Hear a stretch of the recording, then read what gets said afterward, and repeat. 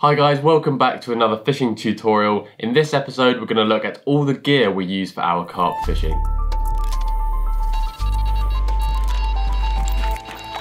From rods and reels to looking inside our tackle box, we'll show you everything we use. Let's start by looking at our carp fishing rods. Firstly, we have a set of 10-foot carp rods.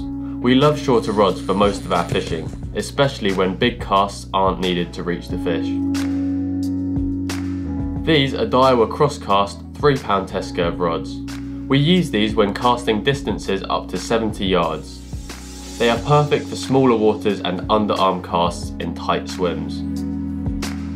They are also a great option for travelling abroad, as they fit easily inside travel rod tubes.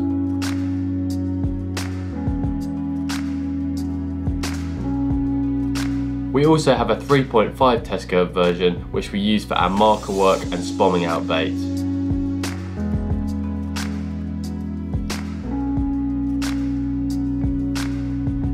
We've also always had a set of 12-foot rods.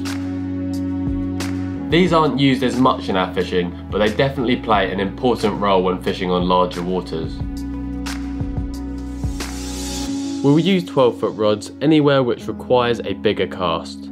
The extra 2 foot in length really helps to reach the fish on big lakes. The only other time we'd use these rods is when fishing on larger, fast-flowing rivers, where it's important to keep your rod tips high to avoid pressure building up on your main line, which can potentially move your lead.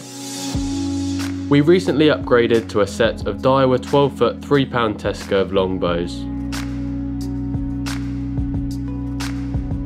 In addition to our fishing rods, we also have a longbow spod and marker rod.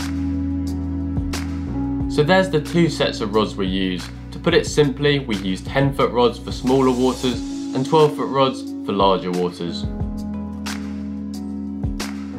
When transporting our rods, we use these tip safes. They avoid any chance of your rod tip snapping and hold the rods together nicely in transport. They are also a lot lighter than your normal rod holders, so by using them it is a great way to cut down on the weight of your kit. On our 10-foot rods we use a lightweight reel to balance nicely with a shorter rod. These are Daiwa GS 4000s and they are loaded up with 12-pound carp line, which is a strong, durable monofilament mainline. On our 12-foot rods we use these Daiwa Tournament S 5000T big pits. On these we use the same 12-pound carp line as on our other reels, and for both sets of reels we also have a spare spool loaded with 20-pound sub braid, which is what we use when fishing towards snags. We use braid in these fishing situations because it has no stretch, so it's less likely that fish will reach any snags. Now let's take a look at bite indication. We've been using the Delkim TX ID alarms for the last 9 months in conjunction with the Korda black and white bobbins.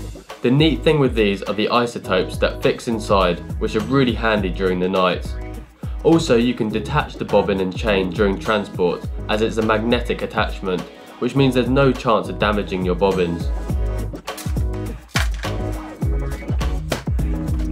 We use our alarms on 16-inch bank sticks, and they extend to double the length, so they are ideal for having either the rod tips high or low. Most of the time we don't use backrests. This way we bring less kit down to the swim. When fishing without a backrest, it's important to place the large eye of the rod in front of the bite alarm. This way there's no chance of the fish pulling the rod into the water.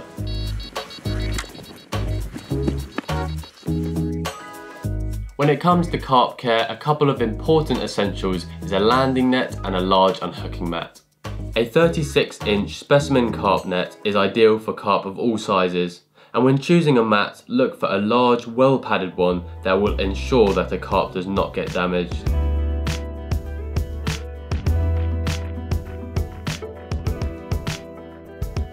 Now let's take a look at what I keep inside my rucksack. Firstly, and probably most importantly, I've got a well-organised tackle box with pretty much all the terminal tackle I'll ever need. This includes baiting needles, hooks, bait stops, leg clips, braid, and I also have a small box which fits inside with all my swivels and smaller rig bits. Also, there's a little rig board in there for any pre-tied rigs that I've tied up before a fishing session. Larger items, such as PVA tubes and spoms, are placed in one of the medium-sized Corda compacts, and my leads are kept in the smaller variety.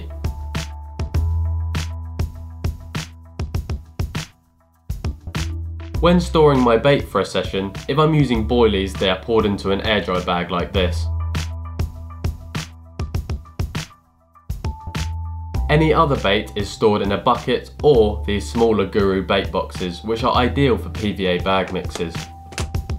So there's a look at all the kit we use for our carp fishing. If you want to learn more about carp fishing, I definitely recommend clicking one of the videos here. Thanks for watching, we'll see you again soon.